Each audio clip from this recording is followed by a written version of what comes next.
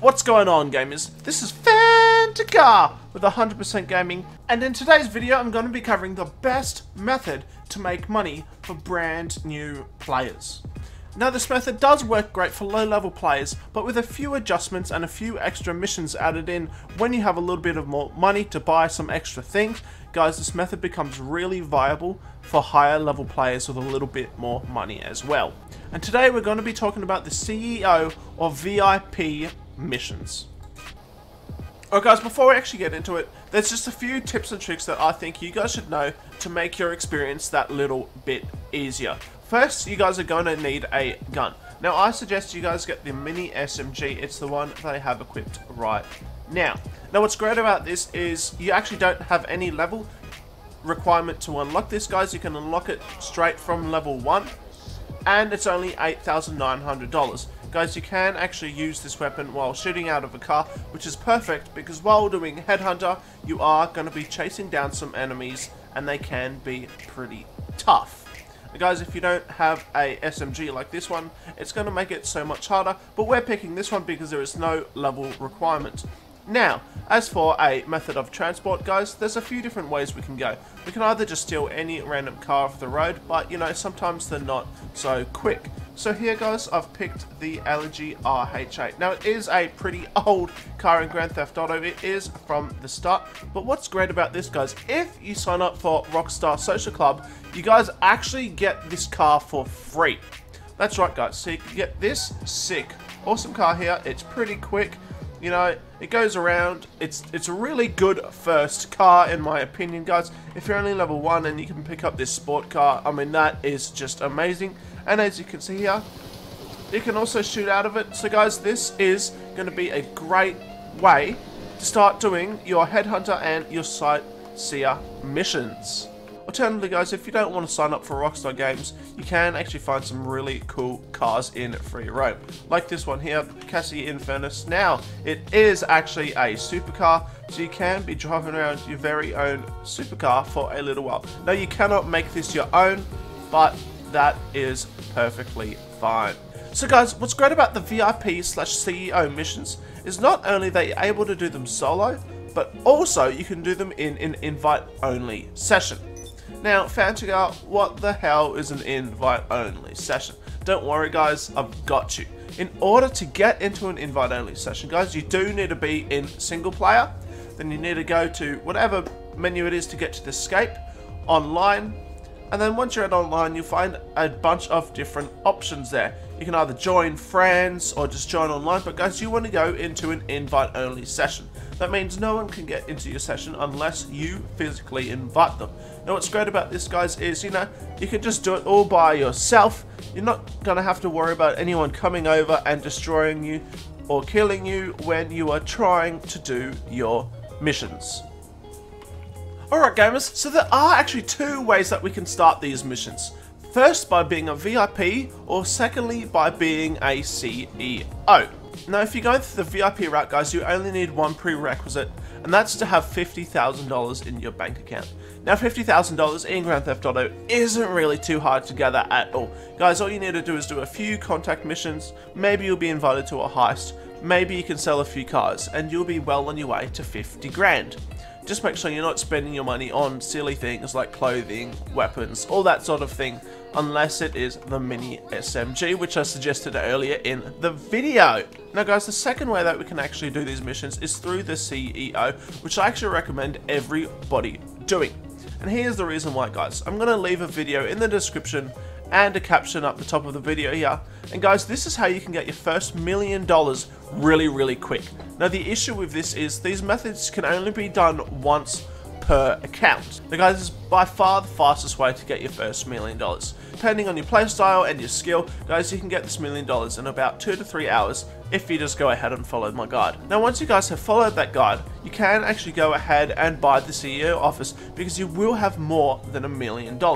In order to do that, guys, come down to your phone, go to Money and Services, come down to the Dynasty 8 Executive website, enter the website, and as you can see here, I already own the Maze Bank West. Now, this does cost $1 million without all the other renovations and stuff, but guys, seriously, this is well worth it. because on episode 2 we're going to be utilizing the Maze Bank West to make even more money, and right now we can sign up to the CEO for free. Alright guys, so once you do own the Maze Bank West, simply go to your interactive menu, come down to Securo Serve, and you guys will have register as a CEO if you have the CEO building, otherwise it will say register as a VIP. Jump in there guys, and boom, you are now the CEO of whatever company you would like to be. And gamers, this is where we want to start making our money. Now we're going to swap between Sightseer, Headhunter, and a few other missions along the way. Sightseer and Headhunter are the two main ones. So guys, we're going to go back into our interaction menu, Secure Serve, VIP Work. We're going to want to scroll down a little bit. Now there are a heap of different missions. Some will be locked for you. As see, I don't have Rocket Vortex, so I cannot complete this mission. Now this is why Headhunter and Sightseer are so perfect guys, because they have no prerequisites and they pay out quite a bit of money each mission. The timers are actually independent of each other. So we're going to start off with Headhunter first. The first thing we want to do guys is we want to check the map and see where everyone is for the best route. So first we're going to come down to the pier. So yeah guys, if you're not sure about the map, set a GPS mark there. That'll make it really easy for you guys. And always guys, when you're doing this mission and Sightseer, make sure you start in the city, because these targets will actually spawn in the location where you're at. Sometimes Sightseer will take you sort of out of the city, you know, into Polita Bay. It can take you really long to get to, which if you're in a car can be a little bit tricky. But yeah guys, that's unfortunately just the way that Sightseer works. So whenever you start the mission guys, make sure you come back into the city. It will make it so much easier for you. Now guys, when we are doing this mission, there's always going to be two different targets. One target will be driving and the other target will just be stuck at a location. Now guys, when they're always driving on the left hand side. It's always going to be that target, the one that you need to take out. As you can see here, there he is, and he is on the left hand driving side, so we've got to take him out. Now another tip with this mission guys, please get bulletproof tires. If they do shoot out your tires, which it's likely they will, it's going to make this mission so much harder. So yeah guys, get yourself a vehicle of some sort. Hopefully it's one that you own, such as this Elegy. It is the free one, so I really recommend getting this one. But yeah guys, make sure you put the bulletproof tires on. It does cost 25 grand, so you might need to do a few missions before you can afford it. But guys, seriously, this is really crucial in your progress. Good, there we go, we got it. And in about 11 minutes, that took us about 11 minutes, we got our first $22,000. Now guys, we just completed the first mission, and as you can see, that all the missions are on a timer. Now it is a 5-minute timer before you can start another mission, so between this time guys, go to the toilet, grab a drink, I don't know, rob a store, or do what I'm going to do right now and sell a car. Now guys, every 48 minutes we can actually sell one of these cars in real life, not in game. So this one does sell for $9,500, so that's a little bit of extra money given to us in just our downtown, waiting for the missions to reset. So we're going to come here, we're going to sell, as you can see there, $9,500. Now this is basically the most expensive basic car you can buy. You can find some rare ones around on the map, but again, they are rare. You're not going to find them too often, so guys, keep an eye out for those ones. Alright guys, the Sightseer has come back off the cooldown, so we're going to start that right now. Boom. So the first thing we want to do guys is actually pull up our phone and come down to the Sightseer app. Here guys, this one's a little bit tricky. There are 3 different ones. Each mission will give you 3 different ones. Here's the first one. We actually have to find these numbers and then select it. So you got, there we go, boom, there it was. So we had to find the 18, there it is. Now guys, we do actually have to go retrieve the package. This mission is as easy can be. You know, you open up the app, you find the package, and it tells you exactly where to go. That's going to take you to all cool different locations in Los Santos, which I reckon for new players is actually really cool, as it shows you all the cool locations that Grand Theft Auto Online has to offer. So guys, you know, you explore the map, you get a little bit of money while doing it, and it's not too boring at all. That's the first package. We do have 2 more to do. So when I like to get in the vehicle, that's when I like to pull up the app. It saves a little bit of time. Here guys, you just have to select the red letters here. It's not too hard. It's not too tricky at all. If you do mess it up, it does reset, however. Alright guys, and it's taken us back into the city, which is just what we like. And for the final one, data correct guys, this one's really easy.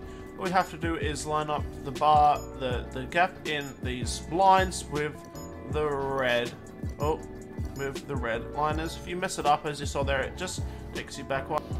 Guys, so this one is 5 miles away. It's a little bit far, except here is a little bit of a mess around here. Now guys, if it does take you out ages, there are a few ways to get around it. Alright, so if Sightseer decides to take you quite a far way away from the city, there's a few things you can do to make it a little bit quicker. And that is just getting yourself a helicopter. Now, there are a few different methods to doing it. 1, you know, just go to an airport and steal it like that. 2, guys, come into your Secure Serve, go to CEO Vehicles, and here, guys, as you can see, we can buy the Buzzard. Mine is for free because I own one. If you don't own one, guys, it is $25,000. Now, the issue with that, guys, is it is $25,000, and that is quite a lot of money. Alternatively, guys, we actually have a contact on our phone called Merryweather. So we want to go to Merryweather here. And we want to get a helicopter pickup. Now, it is only $1,000. It's not too far. A helicopter is on its way. And as the lady just said, a helicopter is on its way. Alright, so he has actually just landed, and what we're going to do is we're going to pull out our gun and just boom, shoot him in the head. That way, guys, it is now our helicopter that we can use. We're going to pull him out, and yeah, we can actually use this to fly around now. Now, unfortunately, it's not weaponized, so it's not going to be any good for Headhunter, but guys, it's a really good way to get Sightseer. It's a good way to get around the map a little bit quicker.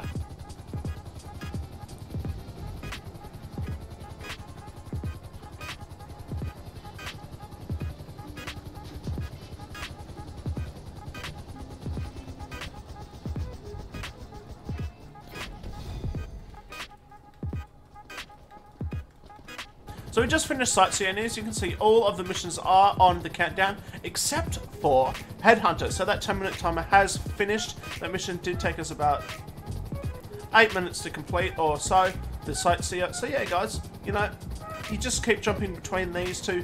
Eventually, when you get quick at it, there will be a little bit of a timer in the middle, you know, a little bit of downtime. But guys, just sell a car, rob a store, you guys will be making money in no time. So guys, of course, jump back into the city. Start Headhunter, check where the targets are, and off you go. So we did manage to do that Headhunter in just 5 minutes, so there will be another 5-minute timer to start the Sightseer again. Again, guys, this is when we want to go rob a store or sell a car, guys, and this is how you make the money. Alright guys, I'll be back in an hour, and I'll show you just how much money I have made in that hour doing this method. Okay, so after an hour of playing, as you can see, I have actually ended up with 170 grand in my bank. Now, this actually is including any of the money that I've stolen from stores or the money from the 2 cars that I have sold in the hour-long period. Guys, I'm going to put together a little montage for you, showing me completing every mission, selling every car, robbing every store, and then at the end, I'm going to show you a little calculation of how I have made all of this money. Alright guys, let's get to it.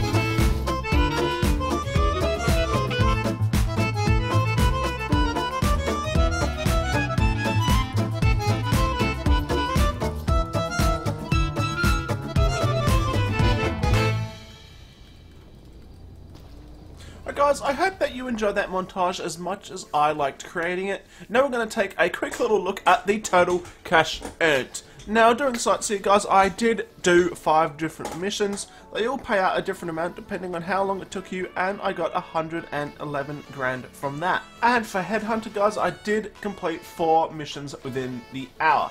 Now the payouts again do change depending on how long it took you to get them, but in total guys I got a total of $89,000. So as you can see here guys, by just doing Sightseer and Headhunter, we have made over 200 grand. Now gamers, let's take a real quick look at the stores and the cars I was able to sell during my downtime between these missions. So within the hour guys, I was able to sell 2 cars. They were both the Land Party Felons, so they did value at $9,500 each with a total of $18,000. And the stores averaged out at about $2,000 each. So 6 stores at $2,000 is $12,000. And taking a look at our final grand total guys, we were able to make just a little bit over $230,000. By completing 5 sightseeing missions, we got $1,150,000. 2 cars sold, total of $18,000. Now this will change, you can only sell a car every 48 minutes. So the first hour long I was lucky I could sell 2. The second hour you're only going to be able to sell 1. So guys, take that as it is. Now though I was able to complete 5 sightseeing missions, I was only able to complete 4 headhunter missions. Which doesn't matter guys, but we didn't complete as much missions, so we got a little bit less money in that area there. As a total guys, for completing the 4 missions, we got $89,000, not too bad at all. And our last thing to total up is the stores that we robbed in our downtime. Guys, I was able to rob 6 stores for a total of around $12,000. This will change. The stores do give you different amounts of money every time you rob them. On average guys, I got $2,000 per store, totaling us up to $12,000. Now guys, we're going to take a look at the grand total, and we have just over $230,000 in Grand Theft Auto Online. Not bad for your first or possibly second hour in Grand Theft Auto Online. Alright now gamers, if you've enjoyed the video, make sure to leave it a like, as it really helps out a small channel like mine. But if it's helped you guys, make sure to subscribe for more future Grand Theft Auto Online videos. See you in the next one guys.